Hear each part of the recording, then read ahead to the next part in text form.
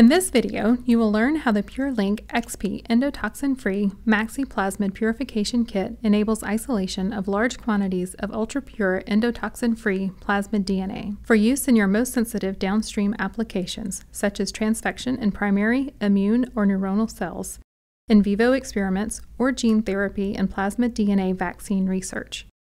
This kit is based on novel Maxi columns featuring the enhanced anion exchange membranes, allowing vacuum or centrifugation-assisted workflows, which are substantially faster compared to the gravity-based workflows for older resin-based columns.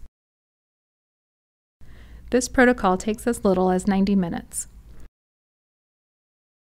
Prepare 100 milliliters of overnight bacterial culture for plasmid isolation with a measured density at A600 of 2 to 4.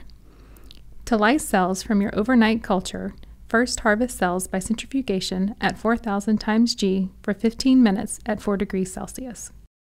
Carefully discard the supernatant and add 6 milliliters of resuspension buffer with RNase A and optionally Lysis indicator to the cell pellet. Resuspend by vortexing or pipetting until the sample is homogeneous. Next, add 6 milliliters of Lysis buffer. The mixture will turn blue when using the Lysis indicator. Mix gently by inverting the cap tube until the mixture is homogeneous.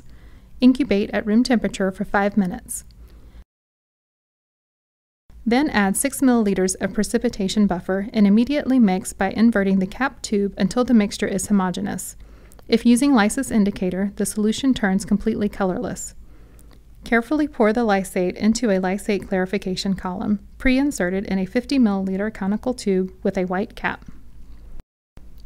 Centrifuge in a swinging bucket rotor at 1000 times G for 4 minutes. The clarified lysate contains plasmid DNA. Remove and discard the lysate clarification column. Add 2.5 milliliters of endotoxin removal buffer to the clarified lysate and mix by inverting the 50 milliliter conical tube 10 times. Attach the DNA binding column to a vacuum manifold and load the clarified lysate onto the column. Apply vacuum to drain the solution. Your plasmid DNA is now bound to the column. Add 1 column volume of wash buffer and apply a vacuum to drain the solution. To elute plasmid DNA, place the DNA binding column into an endotoxin-free 50 milliliter conical tube with a blue cap. Add 15 milliliters of elution buffer to the column and incubate for 1 minute. Centrifuge at 1000 times G for 1 minute. Remove and discard the column. Your plasmid DNA is in the eluate.